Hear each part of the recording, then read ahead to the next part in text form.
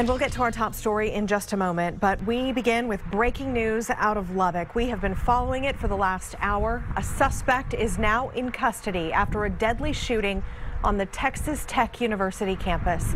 A university police officer has been shot and killed inside the police headquarters. The suspect here, Hollis Daniels, is 19 years old.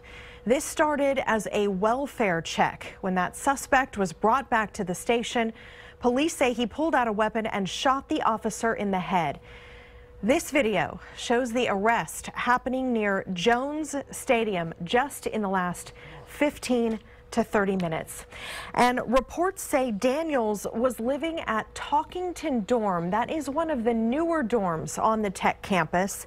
According to the university's operating policy, that is one of the dorms where students are allowed to have guns if they have a handgun license. We do not know right now if the gun used was Daniels' gun or someone else's. This, of course, is a breaking situation, and we will have updates in this newscast online at KXAN.com and through the KXAN mobile app.